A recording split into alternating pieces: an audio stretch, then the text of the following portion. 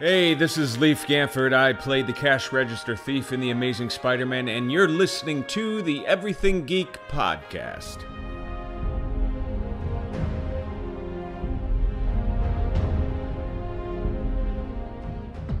Hey, this is Rich McDonald, and I play Commander David Mason on Call of Duty Black Ops 2. And you're listening to Everything Geek podcast.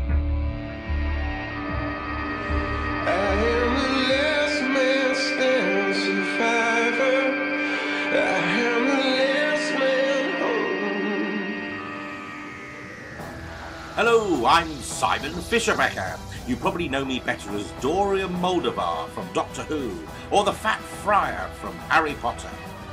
And this is Everything Geek Podcast.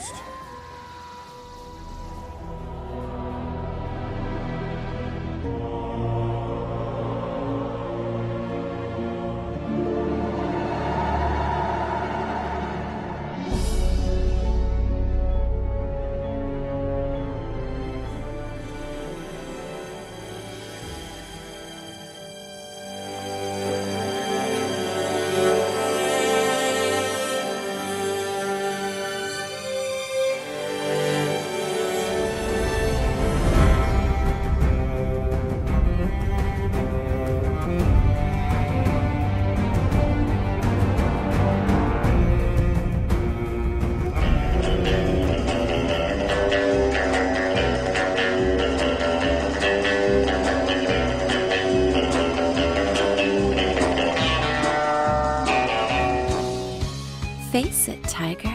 You just hit the jackpot with the Everything Geek podcast.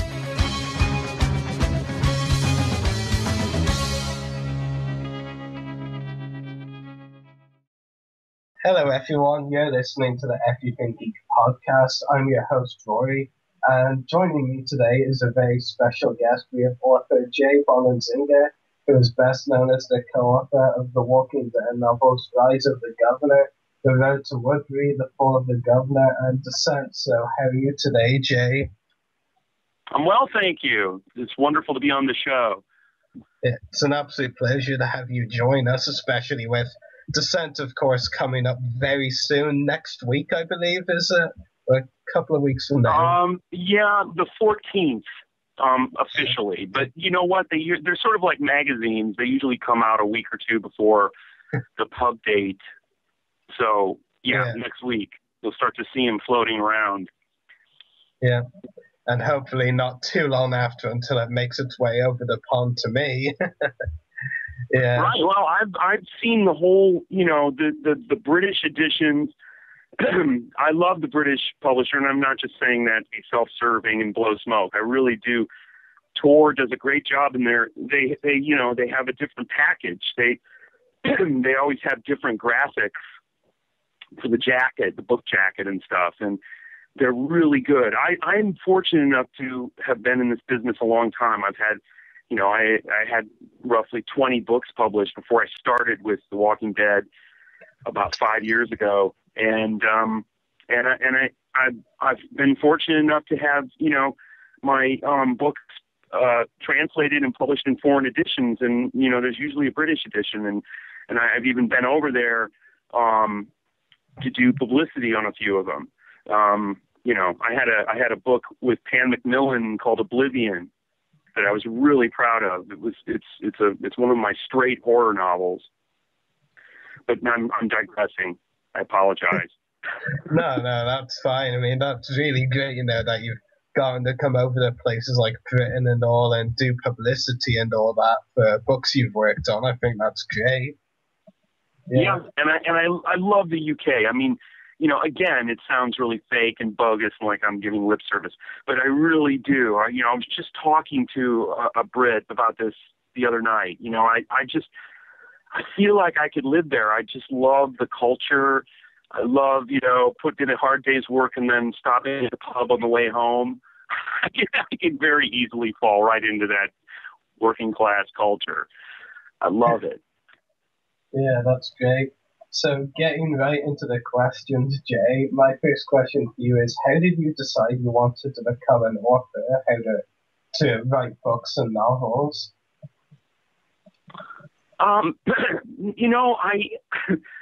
I get asked this occasionally, and I have to confess that it probably goes back to the day that I first laid eyes on Rod Serling on television.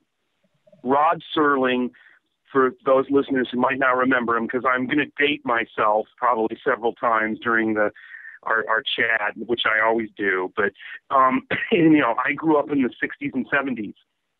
And Rod Serling was the host of a show called The Twilight Zone.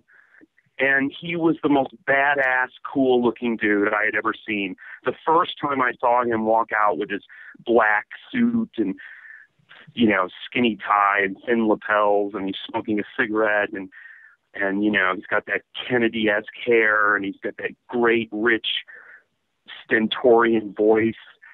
I wanted to be that guy. I wanted to be whatever he was. I mean, I didn't even know at that moment that he was a writer. But as soon as I found out that he was a writer, and a really good one, an award-winning writer, that's what I wanted to do. And I've wanted to be a writer ever since. I'm very lucky that I got to do as an adult what I always wanted to do as a child. But it had nothing to do with writing. It had to do with clothes, is what I'm saying, Rory. Yeah, that's pretty interesting, though, the way you got into writing because of something else that you've been following. That is pretty interesting. Yeah, so moving on to my second question, how did you first get involved with the Walking Dead novels? Well, I really was a beneficiary of a classic kind of Hollywood, confluence of events or coming together of two artists, because it was literally the old cliche. My manager is a buddy of Kirkman's manager, and Kirkman's producer and slash manager is a guy named David Albert, and he said to my manager, Andy Cohen, one day, we're looking for a novelist. You know anybody? You know any novelists? You hang out with novelists, don't you, Andy? And he's like, what kind? And they said, well, preferably a horror novelist. We're thinking about, moving the franchise into prose, into, literary realms. And, so the minute Andy called, I wanted to do it, and it sounded juicy and fun and sounded like something I should do, but I had no idea what it really was. I mean, I had read a couple of issues of the comic book at that moment. This was about 2009, like late 2009. And the show had not come out yet. The show had not premiered on television. There was no video game.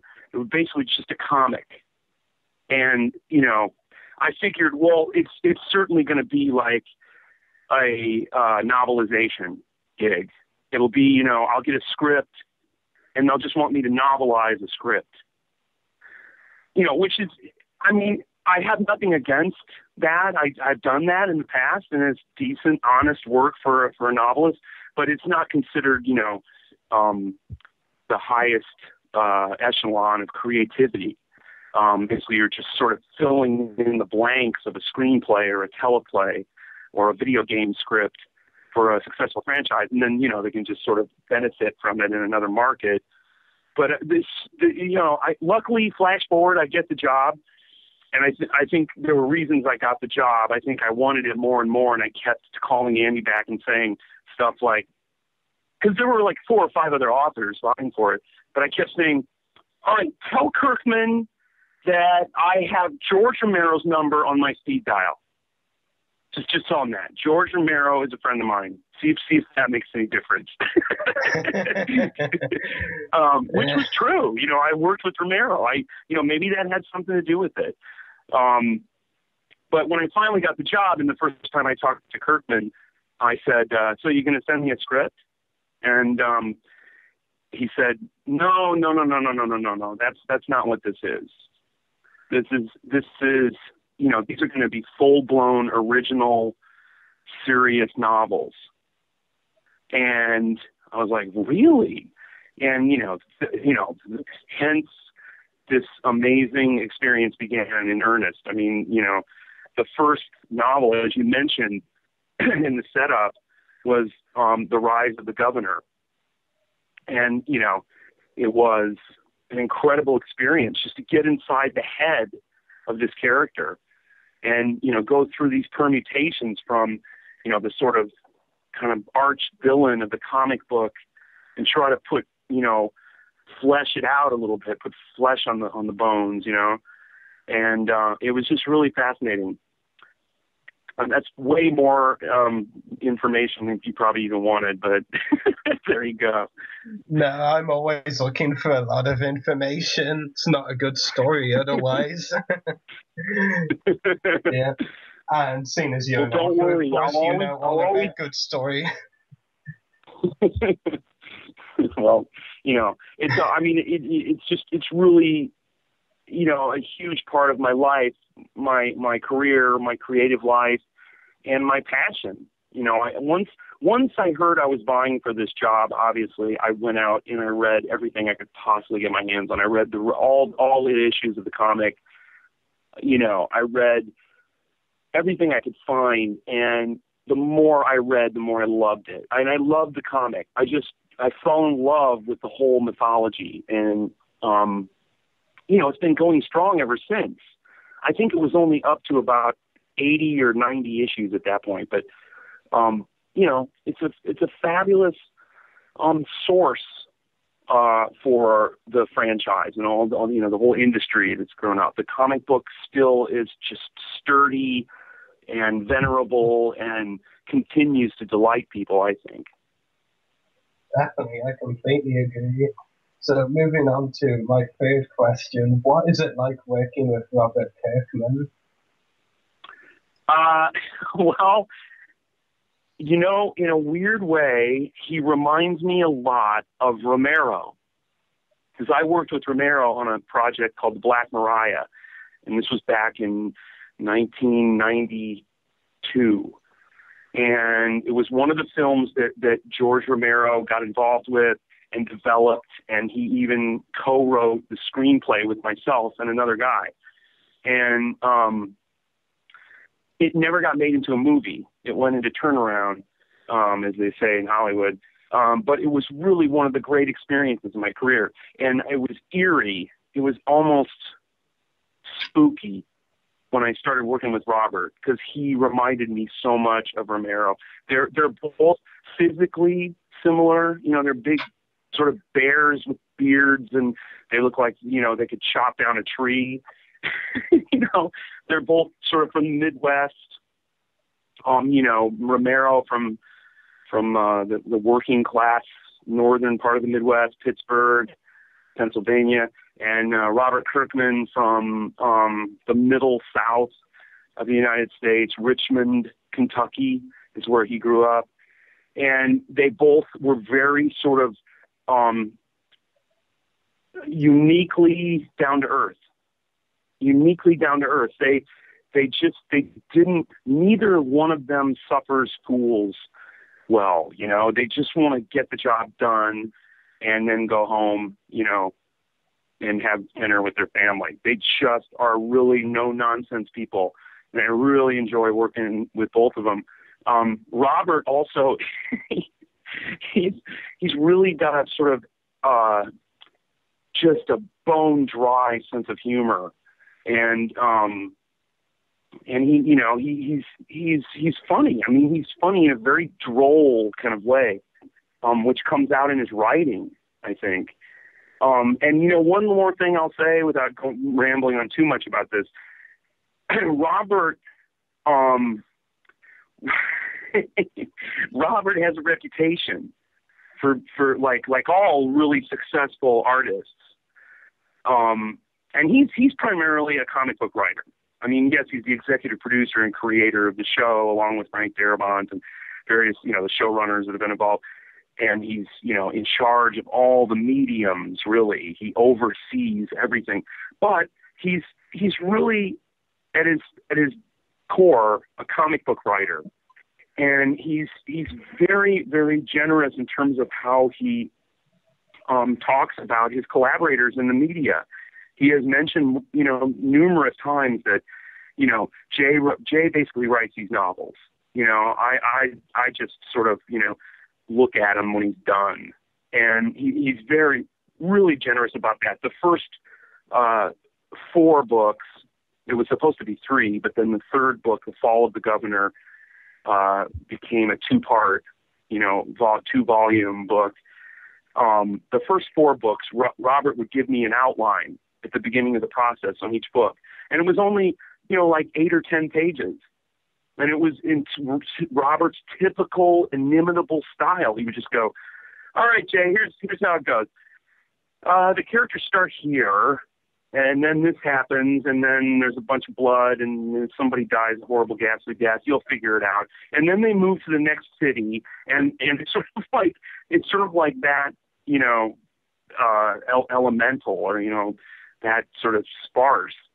And then finally, after The Fall of the Governor, we were sort of off the comic book page. We had sort of gone to a point in the novels where we kind of reached the end of what's in the comic book in terms of Woodbury and Lily Call and the people that the novels have sort of revolved around, Bob Stuckey, these characters. So Robert, and again, being so, cool with his collaborators, he just said to me, Jay, why don't you, the next contract we have is for 4 more books. Why don't you just basically write the 4 books? I'll just take a look at them when you're done. I may not say anything, but why don't you just come up with the plots and write the books on your own?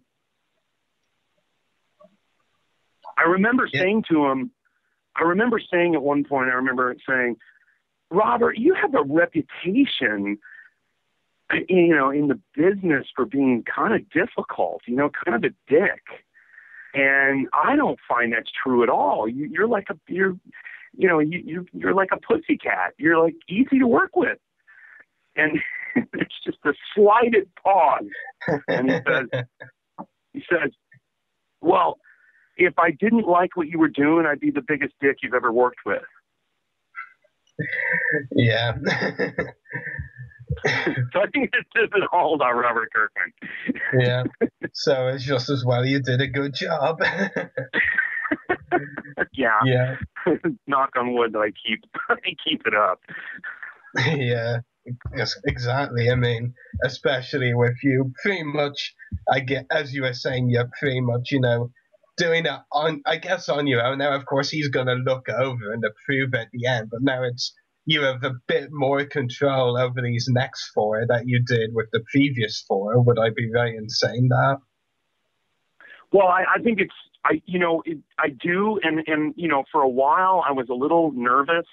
I was like, wow, I got the keys to the family car. I better, be careful. I better look both ways. I better stop at, come to a complete stop at stop signs.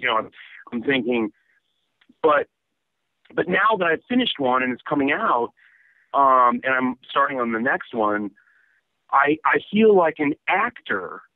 This may sound strange, but I feel like an actor that has slipped into a role, and they are playing the role in numerous sequels and, series, each week or each month or each year another one comes out. I feel like an actor that's kind of slipped into Robert's mythology, and I feel like I've absorbed it on some kind of strange cellular level.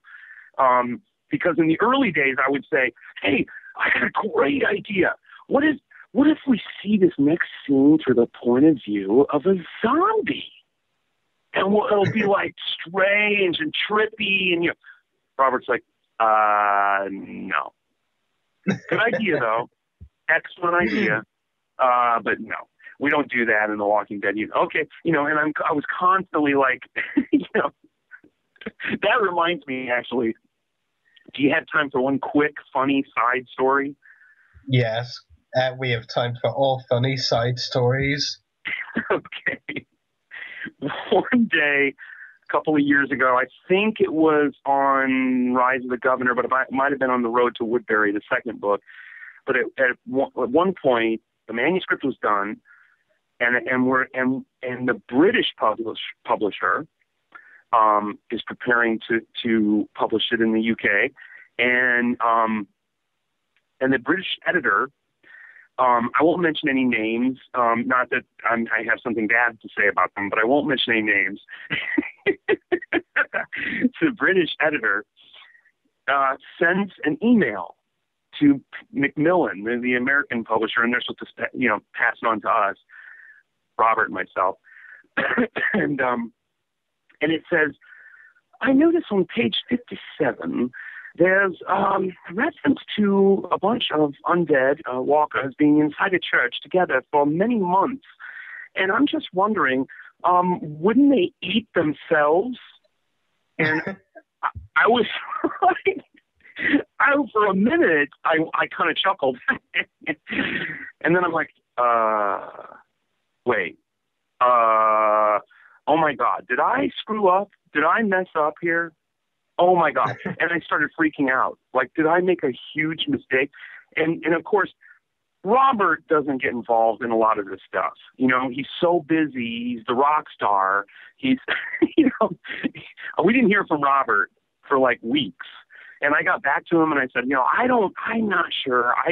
I don't think that happens. I don't think it happens in the Walking Dead mythology, most importantly, but I don't think it happens in Romero's, in Romero's world, his milieu. I don't think that stuff like that occurs. They sort of, they don't go for dead flesh. But I'm going to have to defer this to Robert, and we're waiting, like weeks go by. It's like 2 or 3 weeks go by. Finally, this little email comes through from Robert Kirkman, copied to everybody in the loop. And all it says is like one sentence. It says, zombies don't eat each other. Next question. Well, that took care of that pretty quickly. Yeah. Sounds like Robert Kirkman. It's an answer without an explanation, so to speak. Before I started working with Kirkman, I harbored many of the same sort of I don't know what you would call them, beliefs, philosophies, just sort of norms and mores of zombies. A good word. Yeah. Because, Robert is sort of a Romero zombie guy. He's not against fast-moving zombies. He'll tell you, well, look, if the fast-moving zombie is scary, then fine, just so it's scary. But I think in his heart of hearts, he's the slow-moving zombie type of guy. And I was before I started working with him. And now that I work with him and his zombies, especially the Greg Nicotero zombies that are portrayed on the television series, those are strictly Romero-esque zombies. In fact, they're almost more Romero-esque than Romero's. They almost go back beyond Romero into the EC comics, like Bernie Wrightson type of zombies, which I love. And I tell people in interviews, and I get asked this occasionally, fast-moving or slow-moving. I am strictly a slow-moving zombie guy. I don't think the metaphor itself works quite as well with a fast-moving, I love 28 Days Later. I love Danny Boyle. I think World War Z, the movie, was even entertaining, but I don't think those are zombies. Those creatures, they're different. They're monsters. They're not the archetype that I work with in the books, because I think it only works if you can pretty much outrun it. If you're fast enough, you can. If you haven't, you do enough cardio, and you're in good enough shape, you can pretty much outrun a zombie, or block it out of your home with a few, good, sturdy pieces of 2x4 plywood, But like every incessant problem in life, like a small lump under your skin, like a one missed rent check, like 1 degree in your credit rating, some little small incessant problem. If it gangs up, if it swarms, if several months go by with, delinquent bills, or the lump is malignant, it can destroy you. It can cause mayhem, just like a horde of these slow-moving zombies can. And I think that's how the metaphor works for me. Yeah, I completely agree. Like, I always see it as more, in the Walking Dead, really, world with slow-moving zombies, if they're gonna get you, it's gonna be a gang of them rather than just a sole zombie, because you can easily, kind of get away, kill, whatever, one zombie if it's on its own. But if you're against a group of them, then you're better off just trying to escape than trying to fight them off. Exactly. Well put. I mean, the way I look at it is it allows you to create set pieces, that are kind of fascinating, because if a slow-moving zombie can surprise you, it can pop out of some place you didn't expect it to pop out of, or, they can fall through a ceiling that collapses or something and land on you. There's great bits of business, so to speak, that you can do with them on the page or on screen, and which actually is probably, a part and parcel with the fact that they are a creation of movies, not of the page. Like some of the great horror archetypes, vampires, man-made monsters, you name it,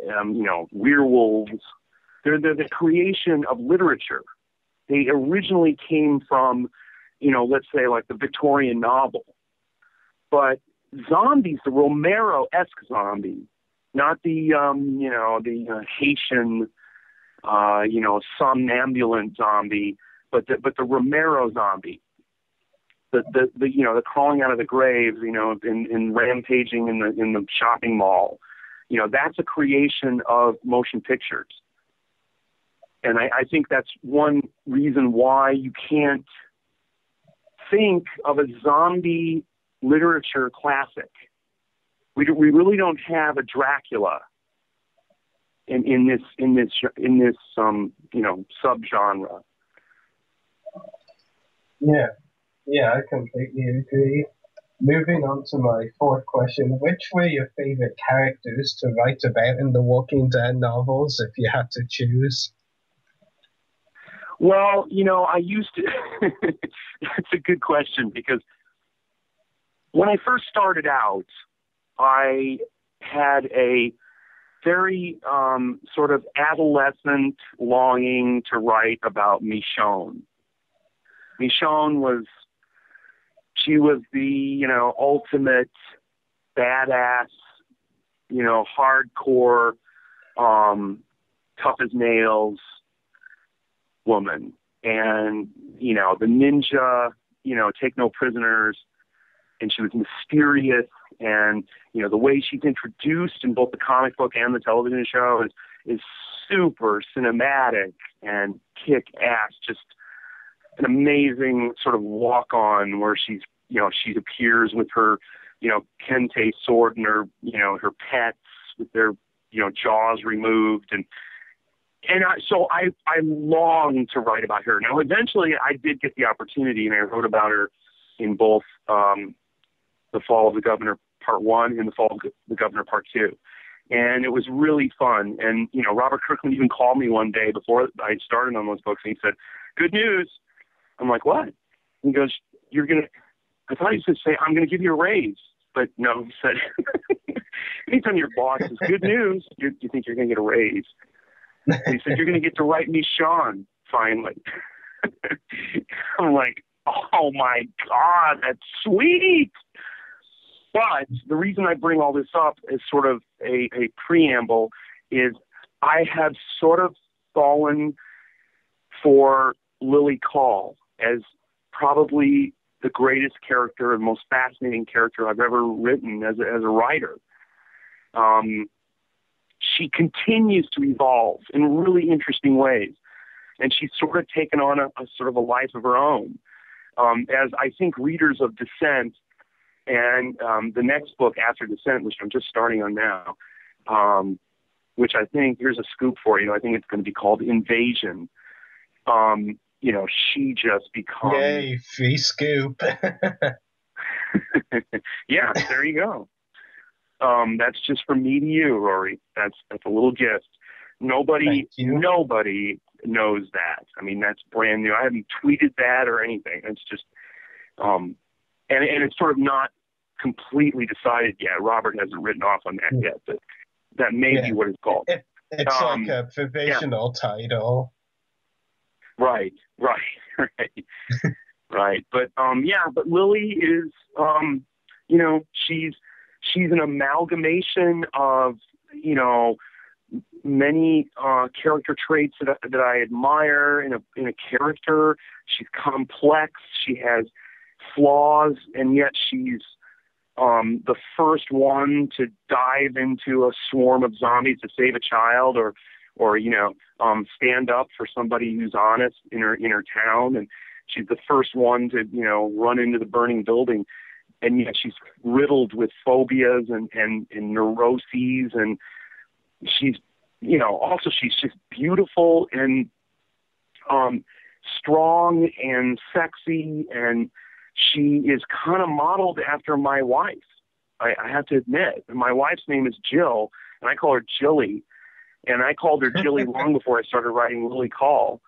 So yeah. So anyway, that's another long answer to your simple question. No, I like that. It's pretty interesting, especially, you know, the whole wife reference. That is pretty cool. You know, it's funny because there's the American edition of The Fall of the Governor Part 2, the hardcover edition, and you know, the trade paperbacks. They have this woman on the cover who's obviously Lily Call, and she's kind of standing there with her back to us as we look, you know, over her shoulder at this, you know, sort of ravaged town, and she's got like a 9mm Glock in her hand, and she looks like she's either just, you know, wiped up the streets, or she's about ready to, you know, take down, you know, a dozen, you know, Walking Dead.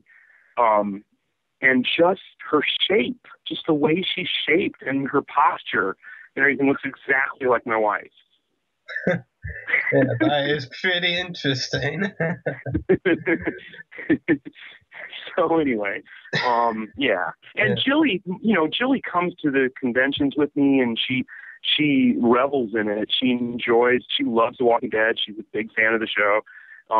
You know, she reads all the books, obviously, because I force her to. I stand over her as she's reading it. And no, I'm just kidding. But she owns it. She's proud.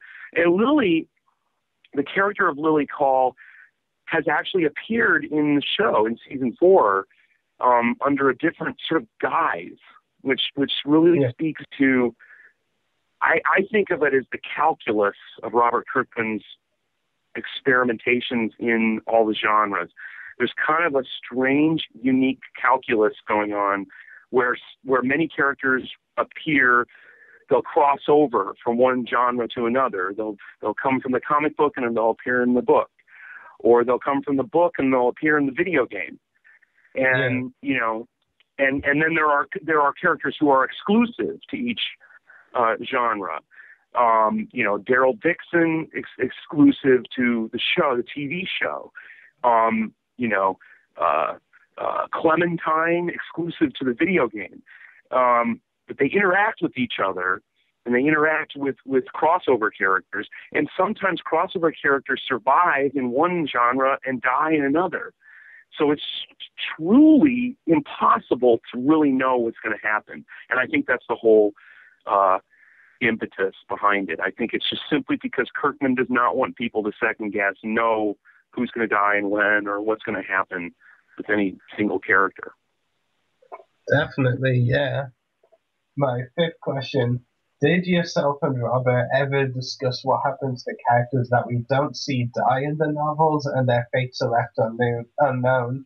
For example, April and Tara Chalmers, because in The Rise of the Governor, you know, Tara kind of kicks the governor out of the apartment after the incident with Philip.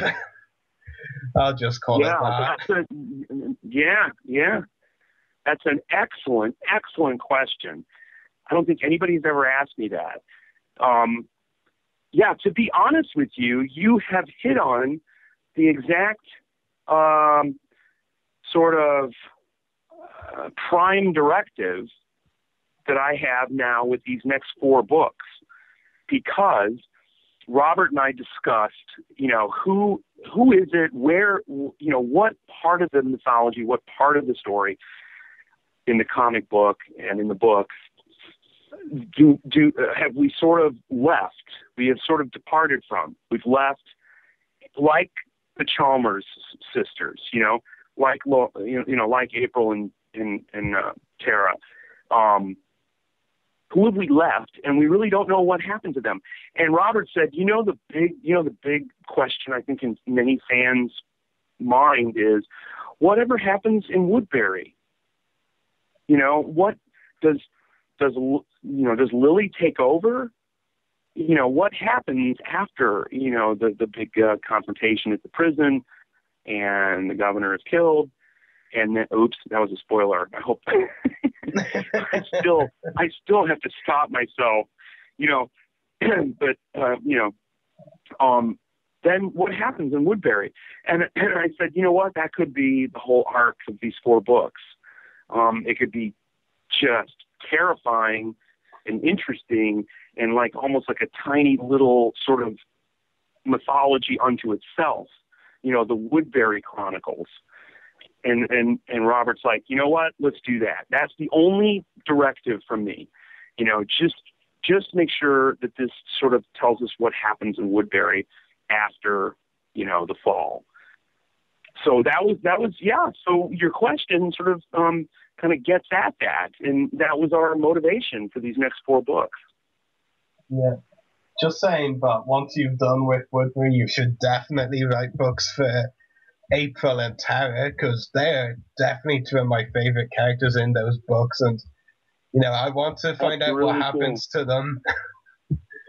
I bet you were kind of fascinated by how they were incarnated in the TV series. April Chalmers did not appear in the TV show, but a family appeared who had a daughter named Tara and who had a father who was, dying of emphysema. And so they were kind of an incarnation, but April became Lily Call. Yeah. And, at the time, the governor, if you remember, the governor was on the road and kind of, fell in with them and kind of fell in love with Lily. That was a completely genetically modified version of the Chalmers. What you may have noticed is that in the TV show, their surname is Chandler, where in the books that you wrote, their surname is Chalmers, so very similar names. Right. But by design, I think it's a wink and a nod to readers of the book. I don't know if you're aware of this, but in the comic book and in the series, much of the series, these characters have no last names. So even the governor had no last name in the comic book. And so, 5 years ago when I started working on this, I'm like, well, the governor and his brother, Brian, they're going to have a last name. And Robert's like, why? I mean, they don't in the comic book. I'm like, yeah, but in a book, for me, prose, fiction, you almost are obligated to give main characters a last name, unless you are really trying to do something stylistic, you know. But I said, let me try. Let me try to come. He loved, well, I'd say he loved. I mean, Robert doesn't get goo-goo-eyed over anything, but he thought Blake. That would be a Blake sight to see. That would be a sight. Talking about ghastly horror.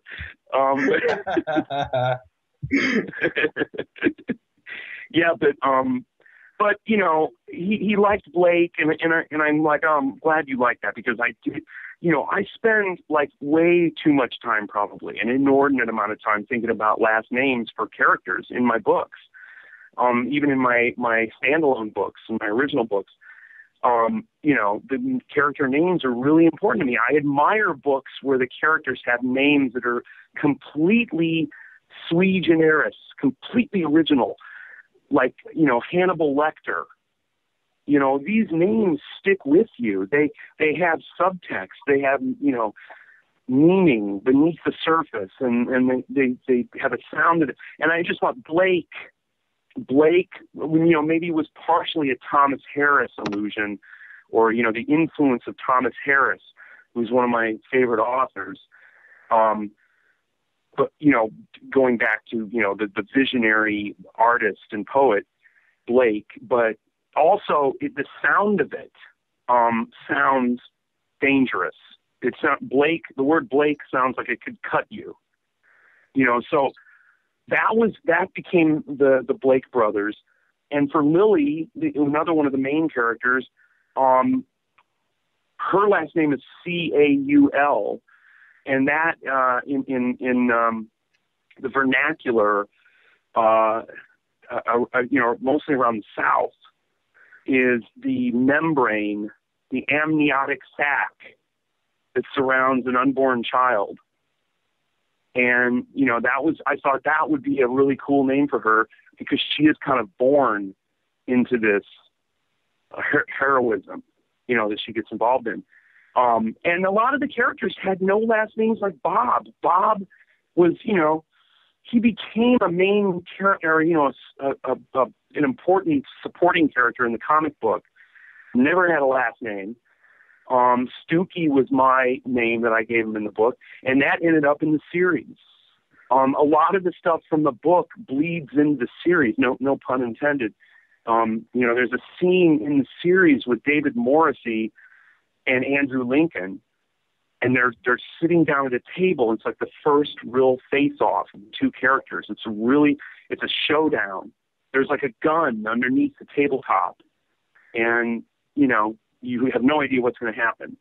And the governor launches into a story of his wife's death, and that came from my book. That came solely from my book. And so I mean, that's one of the most gratifying things, is that everything is fair game in Robert Kirkman's universe. In his writer's room at the show, they're almost like electronic music, composers or DJs. Like, they sample everything. And they sample the Chalmers family, but they may speed it up, they may slow it down, they may just collage it in there strangely, and it's going to be, I can also tell you that maybe this is another scoop, there's going to be a lot more of this coming up in season 5.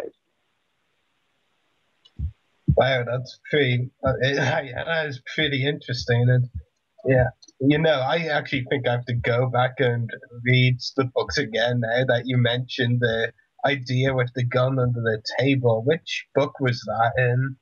No, that's in the series. It's in the series. Yeah, but I thought you said that was an idea from you that was put in the series, or something that you. No, not the actual fact that they were sitting at a table, but it was the anecdote that the governor in the series tells, that David Morrison tells. He tells an anecdote about the death of his wife. Yeah, sorry, I got confused there. That's all right. That's all right. But, you know, when you write this stuff, and then about a year later, you're sitting on your couch with your wife watching a show, and it's echoing something you wrote a year earlier.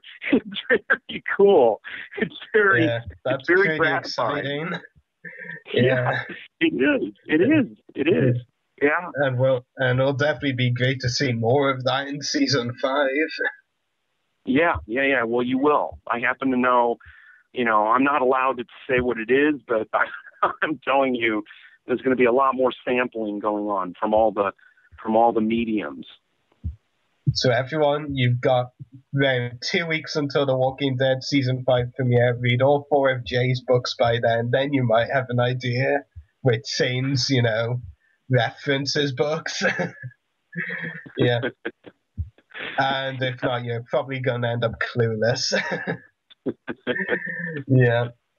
So moving on to my 6th question. What can you tell us about the new novel Descent, which will be out very soon on October 14th?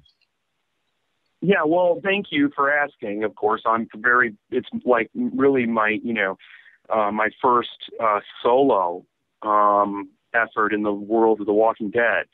I almost feel like this.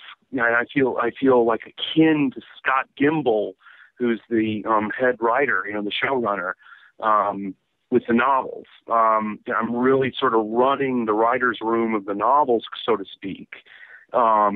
And, you know, I've gone through the process on one, and it was probably the best experience I've ever had with a book.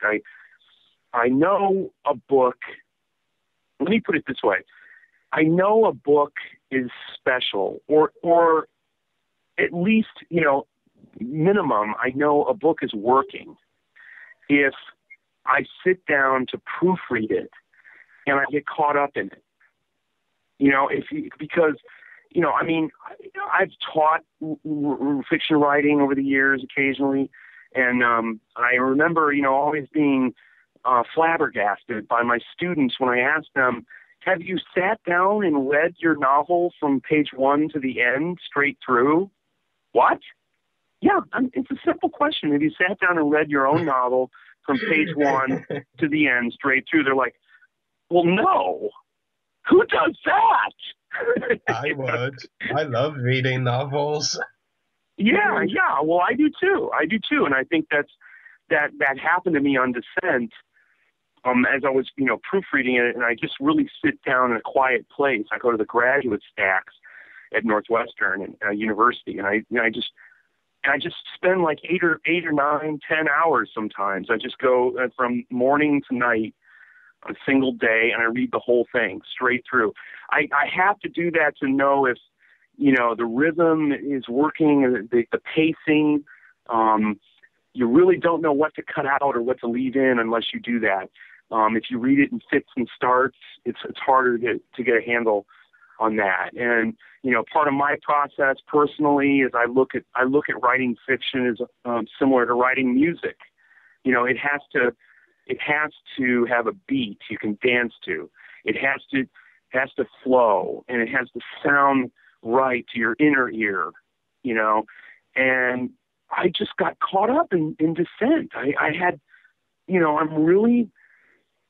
I think it has something to do with the fact that Robert kind of cut me loose from the comic book panels, which that's not to denigrate the comic book, obviously. It's a great, you know, example of that medium. You know, it's one of the greats in graphic novel history, you know, and I love it. But when you're sort of going back to it on a regular basis and keeping the timeline straight and retelling things that have happened in the comic book from a different point of view, you are kind of encumbered, or at least you're sort of tethered to that.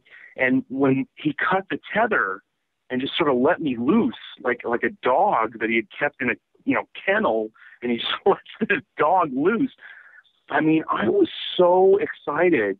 And it shows, I think, in the book, the way it reads. There's more cliffhangers. There's more, you know, action. It's just, I really am proud of it. I'm, you know, I almost have to temper what I say about it, because many of the fans already know that it's the first solo book. You know, it doesn't follow the comic book anymore. In fact, that we went through this entire. You are the first, and I'm not saying I do a lot of these, but I do quite a few of them. But you're the first interview, the first podcast I've done on this stage of the Walking Dead books, on this new era. So you're getting a lot of scoops. Like, you know, I'm probably speaking out of school and when I say some of these things. But Robert is very cool about being upfront and honest about how these things are created. And, you know, I mean, I imbued this one, Descent, with more of my tricks and my bag of tricks and stuff that I know, because I felt emboldened. Robert allowed me to do it, you know? And so, yeah, I could go on and on about this one. It's kind of I would call it horror action. I guess I would have to say it's more horror action, or it tips the scale toward action, which is kind of what I specialize in.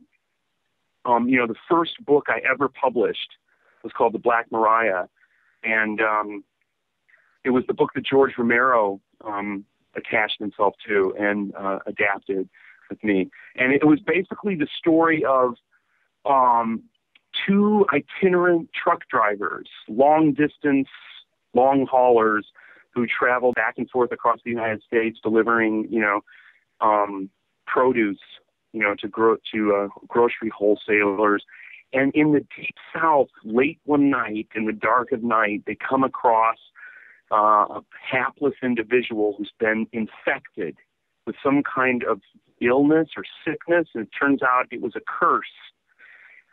And they are infected with the curse, the two truck drivers, and they learn that the curse, an ancient curse, which prevents those infected from coming to a stop. If you become motionless while infected with this curse, you will get violently ill, and if you stay motionless, you'll burst into flames. And so this was, you know, my first attempt at a long-form horror work, and it was all action. You know, they had to refuel themselves while in motion. They had to, anyway, I'm not doing a commercial for my first book, although you can order it on Kindle or any digital format. But yeah, and while we were working on it, I'm kind of digressing a little bit, but while we were working on it, because Descent kind of reminds me of the feel of this piece. You know, it's my firstborn too. I mean, I wrote it in, you know, 1990. You hope that you're a better writer, but also there's a love of your firstborn that, you know, transcends everything. I go back and look at it and I'm like, yeah, it's overwritten. It's very purple. It's very, you know, wordy, but I love it. I love it. Yeah. It's really fun to read. There's something nostalgic about it. Yes, you're absolutely right. There is a nostalgic aspect to it. And yeah, you know, I remember when we were working on it one day at Romero's house in Sanibel Island, Florida. His producer was working with us, and the other writer, Preston Whitmore, and I were sitting there, and we were taking notes, and George was going through the story, and the phone rings. And the producer, Peter Grunwald, picks up the phone, and, you know, I hear him talking to somebody, and he goes, nope, haven't heard of it. No, don't know anything about it. What's it called? Nope, I don't know it. I'll have to ask these guys if they've heard of it. All right, I'll talk to you later. Goodbye. And click, he hangs up. And then he looks at us and he goes, there's this project in development over at Paramount. It's called Speed. Has anybody heard of that? You know, and none of us had heard of it at that point. And he goes, well, the bad news is it's about a bus that has a bomb rigged in it that won't allow the bus to come to a stop. You know, and it's an action, you know, vehicle film. I should have known the minute I heard that our project was doomed. You know, we kept working on it. Originally it was on the fast track, you know, at New Line Cinema, and you know, basically within a couple of months it had stalled because of speed. Speed had beaten us to that perpetual motion movie. So anyway, I mean, again, it's a digression, but that's, you know, this is Descent feels like you know, a new chapter in my work, and I hope that people, you know, feel that when they read it. Definitely. I mean, that's obviously pretty exciting. Yeah. So my final question for you, Jay, is: of course, we all know about Descent, which is an upcoming project which is out very soon. But do you have any other upcoming novels or other projects you would like to talk about? Well, as a matter of fact, you know, one thing is when you're a career writer and you've been doing this as long as and you're you know, fortunate enough to be you know, regularly published internationally, you always have something in the works. It's like a busy airport. There's always ideas that are circling the airport that you know you have to land sooner or later, and you're kind of in the control tower. So I have had this one idea for a long time, and I've been developing it for years, and it's finally going to come out. It's being published by a small boutique division of Simon & Schuster called Permuted Press, and it's a supernatural horror novel that takes place in the world of dream mechanics, dreams, and it's called Lucid. And it's called Lucid because it's about lucid dreamers, who are, as you probably know, you know, a lucid dreamer is a dreamer who knows they're dreaming when they dream. And because they know they're dreaming for one reason or another, and there's a lot of ways a lucid dreamer can learn that they're dreaming, they control their dreams. So, you know, it's that's kind of the takeoff point. That's where it begins. And and so that comes out in January of 2015. That's pretty exciting. I mean, it obviously must feel great when it's something you've been working towards for a long time, and you know, it finally you know, gets greenlit, and now you know where it's going to be coming out. That must feel really great. Yeah, it does. I mean, you know, it's doubly sweet for me because I was sort of in the throes of trying to finish it when I got the Walking Dead job 5 years ago. And I got to know the people who produce the Walking Dead series pretty well. It's a company called Circle of Confusion, and they're really cool people, and they develop really cool material. And they asked me what I was working on other than The Walking Dead. What else was I working on? And I told them about Lucid. And they loved it. And, you know, I'm hoping that we can revisit it and go back to it, because maybe they'll get involved with the screen version of it. Who knows? But they were really interested in it. And I knew I had something. So I really kept working on it whenever I had an opportunity, which wasn't very often over the last 5 years, because Kirkman just kept me, you know, sending out these Walking Dead books. And you know, each book would debut on the New York Times bestseller list. And it became a huge priority, and it became a lovely thing. And this is maybe a good way to end our podcast, at least my part of it, by saying that I get asked by people all the time at conventions, you know, on the street, in interviews and stuff, and they ask me similar questions. They always say, "Do you long to go back to your original material ever? You know, do you miss those days when you were working on your original novels? And my answer is always the same: not at all. I don't long for that at all. This is this gig that any author has ever had, and I will defend that to my death.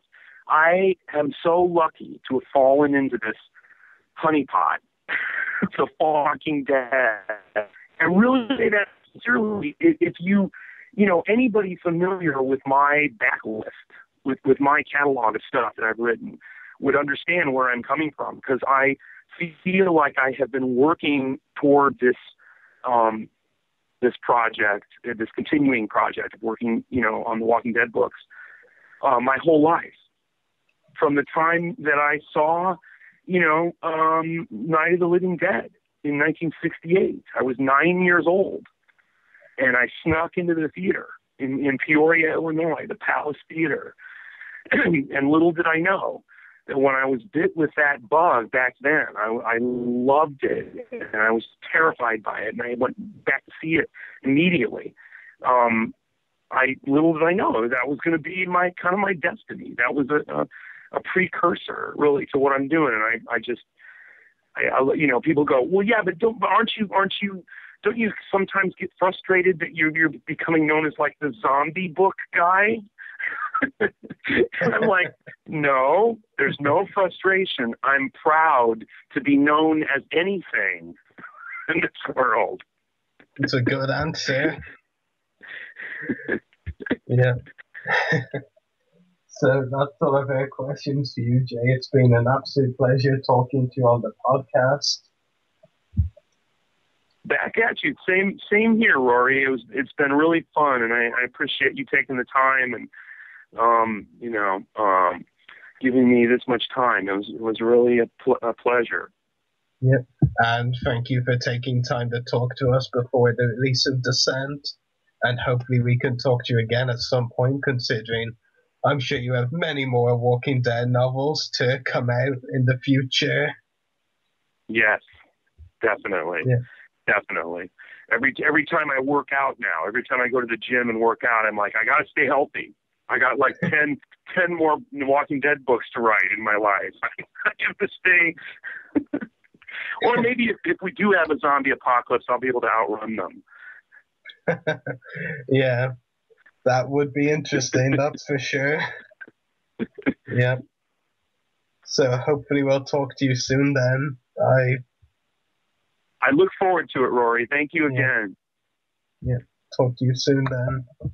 All righty. Bye. Bye-bye. So that was a great interview with author Jay Bonansinga, our first author guest on the podcast, who told us quite a bit about The Walking Dead and the upcoming novel Descent, which comes out October 14th. Make sure to buy it or pre-order it online, you know. As Jay suggested, it's going to be great. I mean, the ones he's released before, the Governor ones, very interesting, and they were great novels. And, you know, and one of the things, of course, he was saying that's very interesting is, of course, the fact that it's, I guess you could call it more unique now, in the sense that, you know, with the previous ones, you had to make sure it stayed true with the comic timeline and all that, but now it kind of is, you know, he can just do, he has more free reign, you know, to with where he goes with it, which is one of the things I'm most excited about with Descent and his other upcoming Walking Dead novels. So yeah, so time to wrap up. So make sure to check out our YouTube channels. The podcast is www.youtube.com/user/everythinggeekcast. Mine is www.youtube.com/user/separatist destroyers. Check us out on Twitter, twitter.com/everythinggeekp. Check out Jay Bonansinga's website, www.jaybonansinga.com. And check out Channel 1138 Broadcast Live from www.channel1138.com. So geeks out, everyone.